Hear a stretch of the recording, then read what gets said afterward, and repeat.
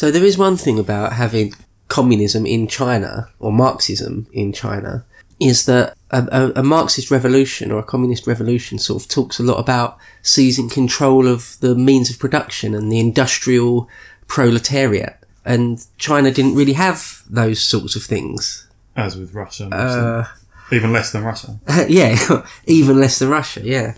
In a book called Mao Zedong and China in the 20th Century World by Rebecca E. Carl, she writes this, quote, "A theoretical and practical paradox immediately emerged with the founding of the CCP.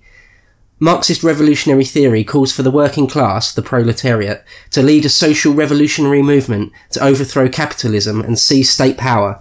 Yet China in the 1920s was an overwhelmingly agrarian society, with only small pockets of industrial manufacturing, dominated by Western and Japanese capitalists located in the coastal treaty port cities. The question immediately presented itself: how were Chinese communists to reconcile a revolutionary ideology that presumed an industrial social structure with the reality of Chinese society, which was composed primarily of impoverished peasants? Who was to lead this revolution, and against whom was the revolution to be targeted?" Rebecca Cole sort of suggests that China and communism were something of a mismatch.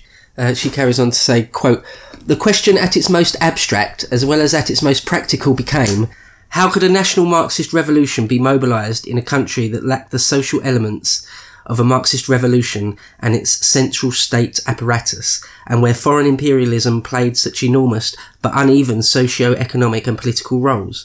This was the theoretical, political, social and cultural dilemma that any Chinese Marxist and communist revolutionary faced. These issues were not taken up in systematic theoretical fashion by Chinese communists until after 1927, and yet they lurked behind the practice of all revolutionary mobilisers through the 1920s." End quote. So yeah, that's an interesting thing to take into account as well, that the type of communism that China actually ended up with, i.e. after 1949, with the ultimate victory of the communists, was its own thing. It was Maoism. It wasn't just sort of Marxist-Leninism. It wasn't Stalinism. It was what Mao thought up. Well, I'll get to it a bit later, but it's actually called Maoist thought. Right. Or that's actually its proper name. Like North Korea's got its own Juche as well, isn't it? Right. I don't know much about that, but that's developed even further away from proper communism, I think. Right. Or when you say proper communism, like that which the Comintern decides is with North Korea, right, I think wrong. there's a big nationalistic element to it, and also they kind of have a royal family as well, don't they? The Kims. Yeah, I mean there's some sort of. There's no crown, but yeah, they're not strictly regnal, but yeah, it is like a royal family, though, isn't it? Yeah. Anyway, so Mao, in 1921, by 1921, he's back down south in his sort of home province. He gets married to his, often called his first wife, but it's not strictly his first wife, because he got married when he was like 14, didn't he, to that woman, very briefly. But what they say is his first wife, he got married to her, and she seemed to really love him and felt herself extremely proud that he deigned to be with her. And they had a couple of kids, a couple of boys, but ultimately he left her. Yeah, the details, I've never really read anywhere or seen in any documentary any real details about exactly why they split up, or why he went away to do his work for the party all over China, and she decided to stay. She was pregnant with their second boy a couple of years after 1921. She decided to stay. She asked Mao to stay, and then he said no. Again, I've got more important things to do. Another parallel with Stalin. Yeah. No, Mao had quite a few kids in his life, and was never really particularly warm to any of them. Well, some just gave away and never saw again, but I'll get to them as they come up. Yeah, around 1921, Mao is helping organise unions for sort of mines and railways, that sort of thing. And he's got two younger brothers who are not as well read as him, but they help out. By 1923, Mao is invited to be a member of the Central Committee in Shanghai, which is the highest body of the party. So the party is still really small. There's only like 200 odd members or less. It's nothing like what it doesn't, the Chinese Communist Party doesn't immediately have millions of members or anything. Cadres. Yeah. And sort of official Chinese Communist Party history would like it to be that Mao was there from the very beginning, but he wasn't. It wasn't until 1923 that he was invited to be in the very highest committee. On the 7th of February in 1923, there's a big massacre. The forces of the government, the Republican government, decide they're going to crack down on their enemies. And they do, and there's a big massacre. I mean, it becomes known as the February 7th massacre. There's a few of these. They're quite often known as the date that they happened on. So there's one like on the 30th of May, a different year. I think there's one on the 4th of May. So, and they, if you're not really careful, they sort of meld into your mind. You can't remember which one's which, but there's definitely one on the February the 7th, 1923, which, sort of destroys all the progress, the small amounts of progress Mao and the party have made in the South. It's just come in and everything's smashed up, So a lot of communists are massacred or sympathisers? Yeah. However, it's funny that the Russians, the Bolsheviks, give their backing to the government, called quite often called the GMD, the nationalist government. Sort of the CCP versus the GMD. So the nationalists, the GMD, and the communists decide to work together. The Russians sort of decide to back the GMD, perhaps because they're actually an actual power on the ground, and the communists were sort of nothing. They were tiny. And they were somewhat anti-imperialist and... yeah. Basically, the Comintern, the Russian communists, see some use tell the Chinese communists to fold themselves in to the GMD, just to become part of the one big party, sort of thing. Okay. And no one's happy with that, obviously, because the nationalists, that they really want to fight the foreign capitalists in China with capitalism. They, want to start industry and business of their own and build up wealth and industry and fight back that way. Whereas the communists obviously just want to destroy everything. Just destroy it, like including Chinese culture, not just the foreigners that are there. So it's an uneasy alliance. It's a foreshadow of Pol Pot as well, isn't it? What is, sorry? Destroy everything. But so yeah, they're told to go along with the GMD. And this sort of makes Mao really disillusioned because, as I said, he left his wife for party reasons, went up to Shanghai in sort of 1923, leaving his wife and 2 little boys. And he said something in the letter, I just want to put away like the thoughts of the thoughts that lovers have. I just want to put them out of my mind now, and that's it. And she didn't have anything, she couldn't do anything or say anything about that because he just did whatever he wanted to do. But Mao is really disillusioned by this because he realises, fairly quickly that there can be no compromise ultimately between communists and nationalists. And so, yeah, he becomes a bit disillusioned and sort of eventually, after Sun Yat-sen dies in 1924, he goes back home and he's just sort of it's been variously described as sort of semi-reclusion. He's like not really involved in many things, not really writing any articles, just for like a year or two, or a year or so.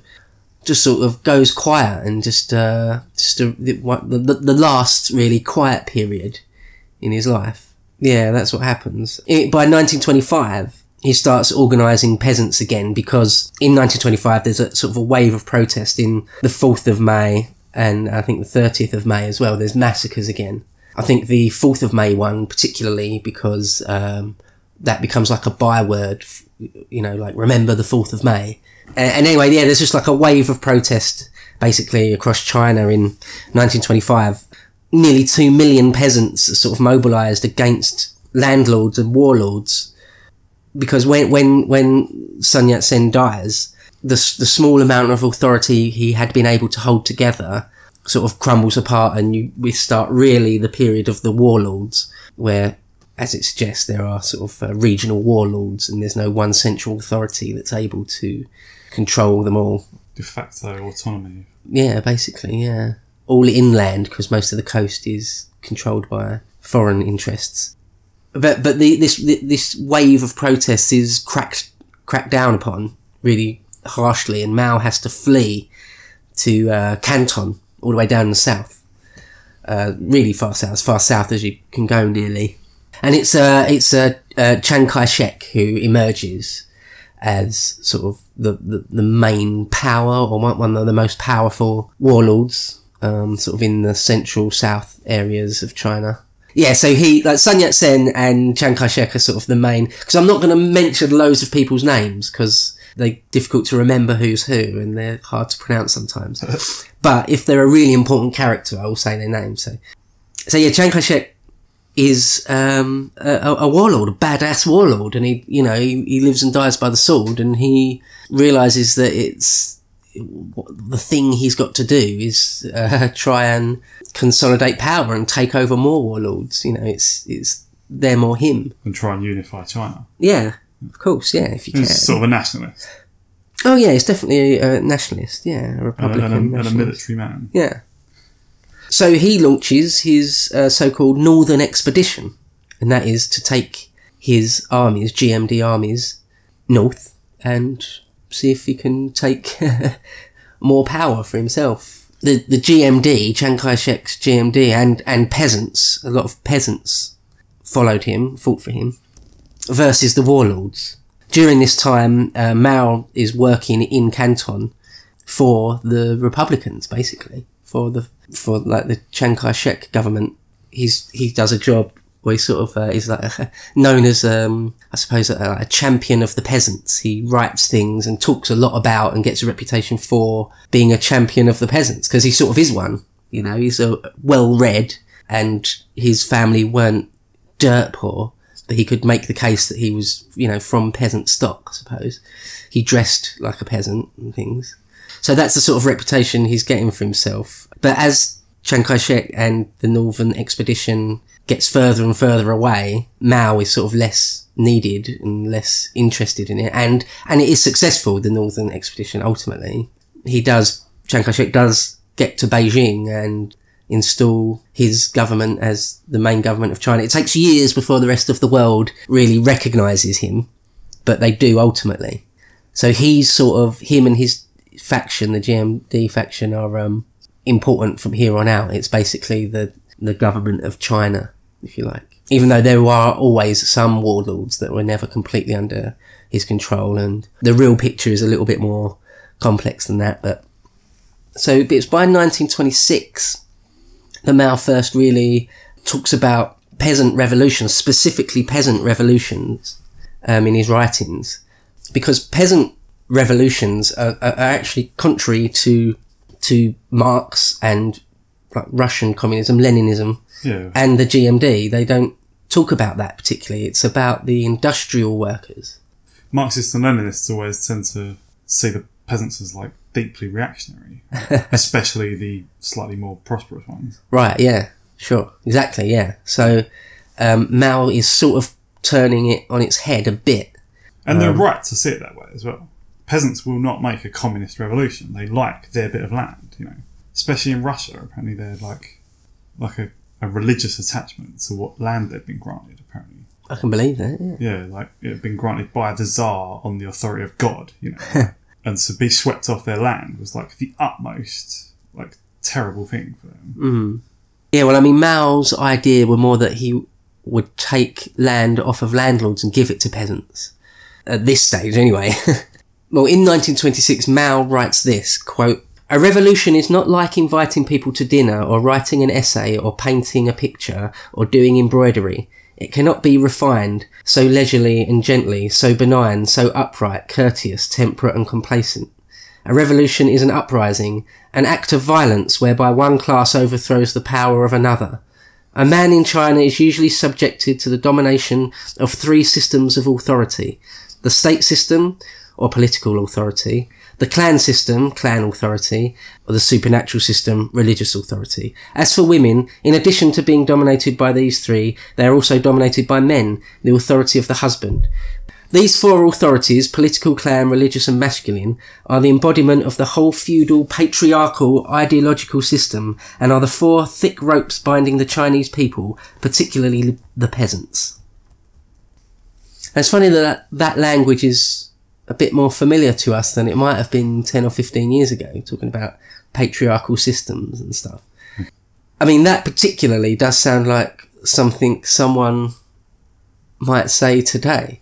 Mao would have been a progressive of his time. That's sort of what I'm trying to say, yeah. It wasn't actually until 1927 that Chiang Kai-shek actually reaches Shanghai and is able to take it. But it's in 1927 that he makes a big decision, and that is that he can't abide the communists anymore. The dude can't abide. Good for him. So he unleashes what some people call the White Terror. There's lots of White Terrors in history. If you go on Wikipedia and do Russia, the disambiguation, there's I think there's like 10 or more. In the Russian Civil War, obviously the white forces terrorised their populations. There was like a White Terror in Spain. There was one in Hungary. Mm-hmm. Oh yeah, in the Spanish Civil War. Yeah, it's like there's loads of bloody Sundays, aren't there? There's loads of them. Whenever there's a massacre on a Sunday, it ends up getting called Bloody Sunday. Yeah. But anyway, this White Terror, on and off, lasts until the communists ultimately win in 1949. So it's over 20 years long. But there are hiatuses within it, notable ones. But nearly a million people die in this White Terror, all in all. I've heard it said. It forces the CCP very nearly to extinction a couple of times, especially early on, because there aren't even that many of them early on. And it sounds pretty brutal, like he would hunt down communists wherever they were found and have them murdered, like on the spot, killed on sight, if you were a known commie. Just treated as outright enemies of the state. Yeah. One of the things was communist women were easy to spot because they cut their hair short. So quite often women that had their hair cut short, whether they were or weren't an actual communist, were sort of hounded, maybe even tortured or killed. Mao, along with all the communists really, have to sort of flee to rural areas to even attempt to survive. And that is what Mao does. Everything has to go underground. It's, they're being hunted like animals, basically. And this is one of the bleakest periods for the Chinese Communist Party. It's sort of the darkest hour. All would have seemed lost, probably, at that point. And the next few years are taken up in sort of re-establishing themselves and trying to set up bases out in these rural areas and trying to win over the hearts and minds, if you like, of peasants and things like that, which they do quite successfully. Some peasants, are interested in it, and others just simply hate the GMD government. So it's like a de facto, you go along with the communists because they're gonna... At least up to a point. Yeah, or the promise that they will give you land. And it does seem that the communists did actually try to make some schools and things like that, try and get some peasants to read, which hadn't really been done before. So there are definitely some elements where if you were a Chinese peasant in the late 20s and the communists had taken over your area, it might actually have been quite clearly in your interest to back them. And you haven't got a history of communism gone wrong to look back on either. No, right, exactly, yeah. And the promise is out of Russia that it's all singing, all dancing, the poor people are all sorted out under communism. That's the word out of Russia. And which even quite a few journalists and stuff in the left, in the West believed as well. Yeah, well, you got some socialists that still believe it today. Yeah, but no, a lot of people, I think it was, Malcolm Muggeridge went to British Stalinist Russia in the 30s or late 30s. He went there and he reported back that it was a police state. And people like George Orwell and people that were actually truthful with themselves realised that it was terrible. Yeah, and everyone that closed their eyes to that could go on being communists, pretending Stalin wasn't a monster. But it was known that it was terrible, but not in China, not this early, no way. Yeah, these were peasants who'd never been anywhere. Yeah, and you're only told by other people that are already commies. Yeah. They're going to give you a rosy picture. No, you can see why it's appealing. Yeah. In the summer of 1928, the communists and the GMD have a battle. There are lots of battles, actually, but one of these battles, there's a verse which Mao wrote. Lots of Chinese people write poems, just write verses, especially back then, all the time, just over anything. And lots of Mao's survive. To give a flavour of it, here's one about that battle in the summer of 1928. Quote, "At the foot of the mountain, our flags and banners can be seen. At its peak, our drums and bugles are heard to respond. The enemy troops besiege us, thousands strong. We stand alone and will not be moved. Already our defences were like a stern fortress. Now do our united walls form yet a stronger wall. The roar of gunfire rises from Huangzhongjie, announcing the enemy has fled in the night." End quote. And of course that sort of thing is just used as propaganda. People will be expected to remember it off by heart because Mao wrote it and all sorts of things. So over the next few years, the communists sort of re-establish themselves, and the Republicans try and destroy them if they can. One time they send 100,000 men against them, and the communists are able to defeat them. It seems through mainly guerrilla-style war. You sort of let your enemy come really far deep into your territory so that their supply lines are really overstretched, and then you can sort of pick them off. And attack their supply lines. Yeah, and it takes them ages to turn around and get back, and by that time, sort of tactically or strategically, they're beaten. And they were able to do this 3 times. The second time, the government sent 200,000 men, and the communist peasant guerrillas were able to beat them. The third time, they sent 300,000 men. Same thing again. Now, in 1931, the Japanese invade Manchuria, which is in the north, the far north of China. And which Russia coveted as well, isn't it? Yeah, Or absolutely. used to, at least. Well, everyone covets it because it's a really resource-rich area, and later it's sort of definitely the most industrial area. So Chiang Kai-shek has to decide whether he wants to keep trying to wipe out the communists, mainly in the south, or whether he should try and stop the Japanese in the north. And basically he decides on a policy of not really engaging with the Japanese. Whether he calculated that it wouldn't be worth it, or I think usually they say that his calculation was just that the communists were more of a danger, even more of a danger than the invading Japanese. But that didn't go down well with the Republicans, his base, all the nationalists. They didn't want. They were aghast to see the Japanese invade, you know? Their ancient enemies. Yeah. And were the Japanese like overwhelmingly powerful compared to China? Basically, yeah. Yeah, they'd been industrial for decades, and, you know, they were able to beat the Russians in a fight. And they dealt with the West a lot rather than just getting whooped by the West as well. A bit. I mean, they were very isolationist. Right. But, yeah, they would. They bought, you know, they would, weaponry yeah. and Oh, technology yeah. Oh, yeah, definitely, yeah. They would... and didn't they have a close relationship with Germany by this point as well? Yeah, and they would build sort of modern ships, for example. They would see the latest designs by the British or the Germans or the Russians and copy them and try and make them better and stuff. So, and they beat the Russians in a naval war not too long before this. So they were a modern force. Yeah, absolutely. Mm-hmm. So Chiang Kai-shek's in a dire situation. Yeah, well, he's caught between 2 pretty implacable enemies. But he does have control over the Chinese state. Yeah, as was, yeah.